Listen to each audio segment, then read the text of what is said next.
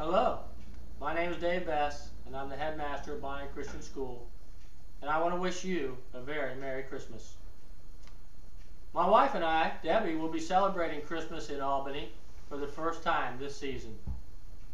And when we get ready for Christmas, our family has a tradition of decorating the Christmas tree, and I'm sure you do the same. Part of our tradition is that we take handmade ornaments that the children have made through the years, and we have some of those Hallmark series decorations. I'm sure you have a few of those. And then the ornaments that we've inherited from our moms and our dads and grandparents, we put those on the tree. And as we hang those ornaments on the tree, we talk about the memories that those ornaments represent. But we have one special tradition in our family that we enjoy every year. One of our children, one of our 4 children, has the honor of putting on a handmade star on the top of the tree. And we write the child's name on the back of that star after they put that ornament on the tree. So we look to see which child is next, and then we pick them up. I pick them up, and they're usually a little child, and they hold the star, and they're all excited, and I'll pick them up, and we'll hold them up to the top of the tree, and they put that star on the tree. And that's one of our family traditions that we enjoy in the Best family.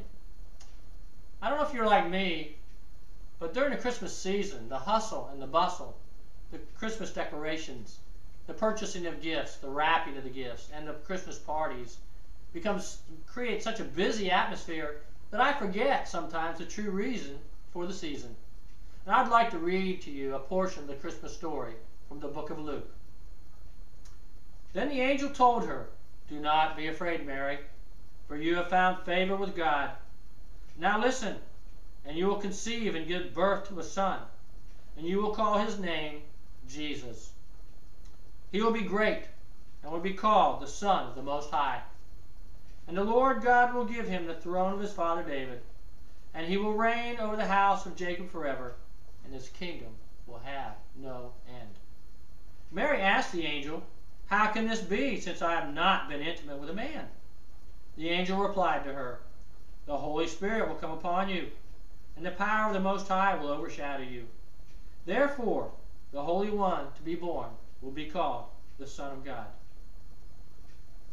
As you celebrate Christmas, as you open the gifts on Christmas morning, I trust that you and your family and your loved ones will take time to remember the true reason for this season. That Jesus Christ, the Son of God, was born a baby in a manger, and he grew up and died on a cruel cross, that we might experience the true gift of God, his gift of salvation to us. So from the Best family to the Byne family, and to all of our friends, we wish you a very Merry Christmas and a Happy New Year.